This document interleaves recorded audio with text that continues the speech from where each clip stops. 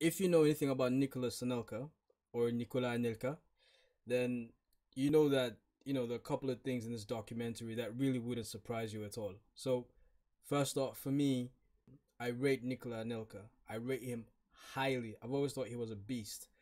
Back at Arsenal, I thought he should have stayed, but you get to see it even in this documentary. He says that when Madrid come calling, you don't say no.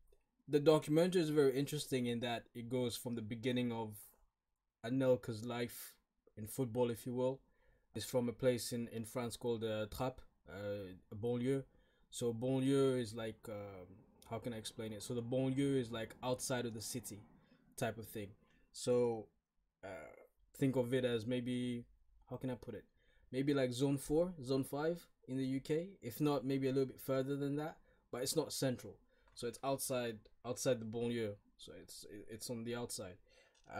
Which is where a lot of good footballers come from. They come from outside there because when you come from there, there's loads of parks, there's a lot of indoor football stuff to entertain youngsters, and we play on grass, we play wherever we want.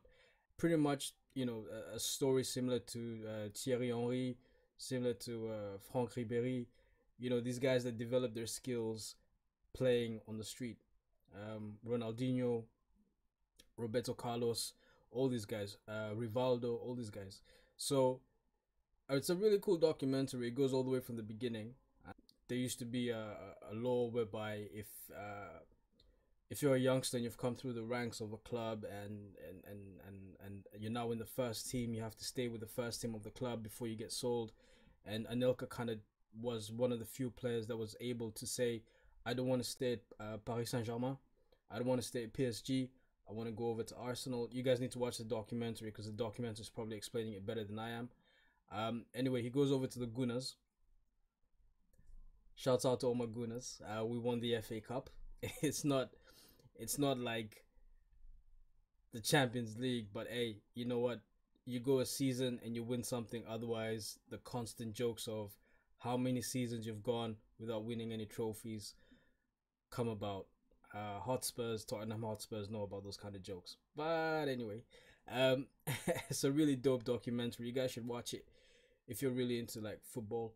Dope documentary to watch, man. Honestly, really, really nice documentary. But I'll say that there's nothing about this documentary that catches me off guard because I've known about Nikola Anelka for some time. One transfer to Madrid was a transfer that I never understood. But after that, pretty much every one of his transfers made sense. I did not know that when he was at Liverpool, he wasn't offered a contract. I did not know that because I thought that when he was at Liverpool at the end of the season, he wanted to leave. I did not know that Gerard Houllier did not offer him an extension. I never knew that. So this documentary sort of clarifies it for us. So that's pretty dope. Other than that, pretty much everything in this documentary is standard, man. The thing about documentaries like these is that the person that's being documented will forever be in a positive light, regardless of their wrongdoings. They'll always be in a positive light, and that's what you get with any documentary. You can get a documentary about whoever you want. Or maybe I'm exaggerating. Some people will have like, will look really bad in documentaries, but for the most part, Anelka has this constant reputation of being misunderstood, of being a bit of a rebel, saying what he wants. He doesn't Madrid. He doesn't show up to training. He gets suspended. Comes back, scores goals. It's chaotic. He's a troubled striker. Is the image that we're being shown, and in the documentary, he's kind of justifying his troubles. But that's pretty much everyone, right? When people start saying, "Oh, he's a troubled individual," it's because we're looking at it from the outside, and then that individual from the inside gets to come out and tell us why they feel that they are not troubled, why they feel that everything that they've done has been justifiable. So Anelka doesn't train at Real Madrid, gets suspended. What else? He goes to Liverpool. His brothers are influential towards Gerard Houllier not wanting to extend his stay, so they do something behind his back, which is shop for a better deal. He goes to West Brom. We all remember him at West Brom. He goes to Chelsea. We all remember that. Those were the notorious times at Chelsea, man. Oh my god, as a Gunner, I hated that. I hated the fact that Chelsea had Florent Malouda, Didier Drogba, Claude Makilele, Nicolas Anelka. I hated that. That was like a time where, man, it was crazy, man. It was so crazy. But yeah, that's more or less the documentary. It's just Nicolas Anelka's journey. And like I said, I didn't know about the Liverpool situation, so I'm glad that the documentary has highlighted this for me. But it's more or less, Nicolas Anelka has a bad attitude, and then Nicolas Anelka will jump into the picture and explain why people think he has a bad attitude about a specific situation. His selection for the French team, why he wasn't selected during certain times, he has an explanation for that. Liverpool, he has an explanation for that. Real Madrid, he has an explanation for that. West Brom, he has an explanation for that. If you guys remember, he was suspended because of his goal celebration at West Brom. He has an explanation for that. So yeah, that's pretty much the mood of the documentary. And for all you guys know, the World Cup in South Africa, that was such a hype, man. I really, really loved that World Cup.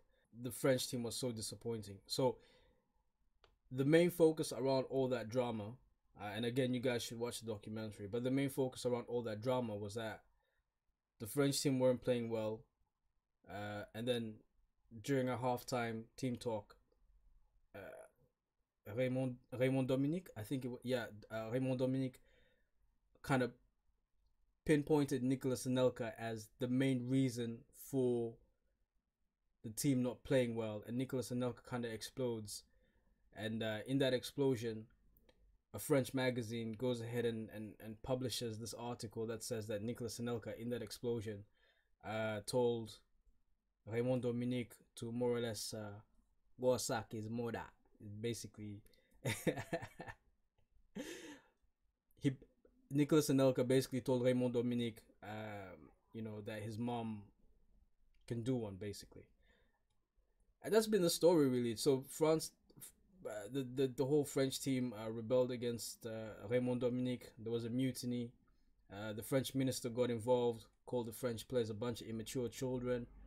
The French president got involved. He didn't say much. He just said that if what the press is reporting is correct, then the team should be ashamed. If you were watching the World Cup at the time, it was like proper drama that was happening. It was so strange, but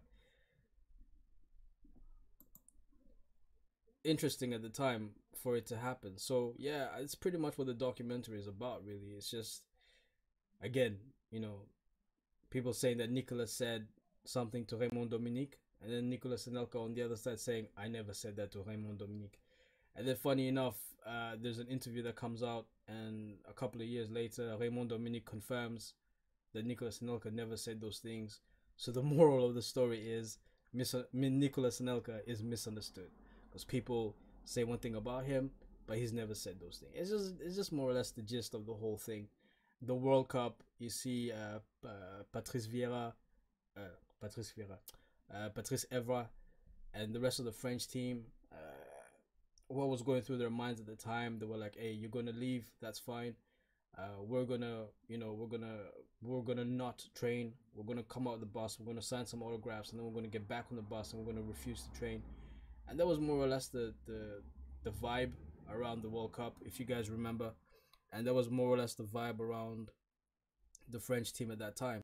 You need somebody to blame, and so the whole French media, everything at that time, blamed Nicolas Anelka, because but for Nicolas Anelka, France would have had a reasonable competition. And they blamed it on him, and yeah, that's pretty much it, man. You guys want to watch a documentary, you can watch it. But really, if you've been following football, there's nothing surprising about this documentary at all. I don't even know. I watched it because it was entertaining. The one thing I'll say is that I didn't know that he wanted to stay at Liverpool, but that he was never offered a contract, because Gerard Houllier at the time felt that he was being disloyal by shopping around for different deals. But other than that, everything else is pretty much standard. His time at West Brom, everyone knows that. His time at Chelsea, everyone knows that. And the whole French selection thing, yeah, that made kind of sense. But ultimately, the problem with Nicolas Anelka is he sometimes comes across as someone who maybe has excuses for everything. I feel, although the documentary kind of sets out the fact that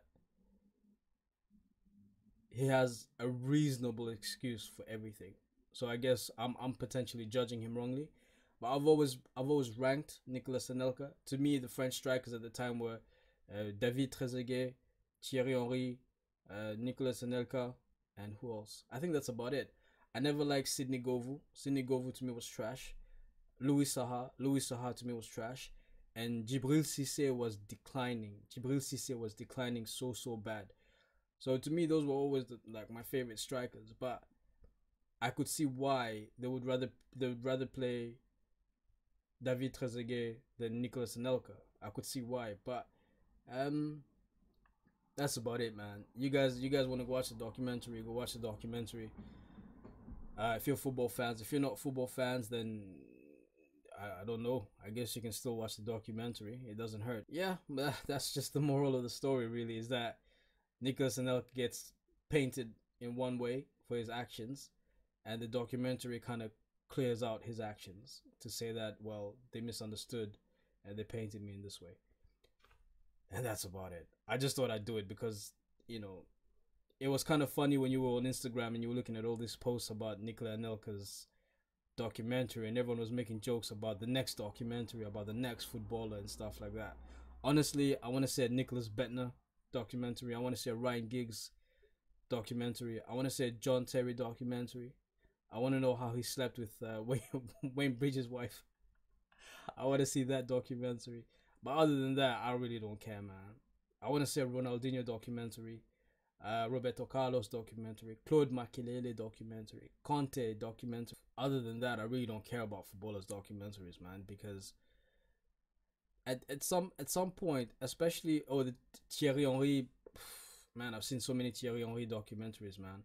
They always make me cry.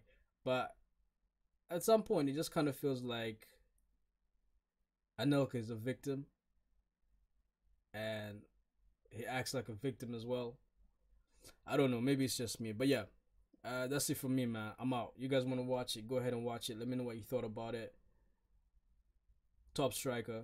I just feel like when you're constantly changing clubs, you don't give yourself time to have legendary status because you don't spend enough time at one club to gain that legendary status.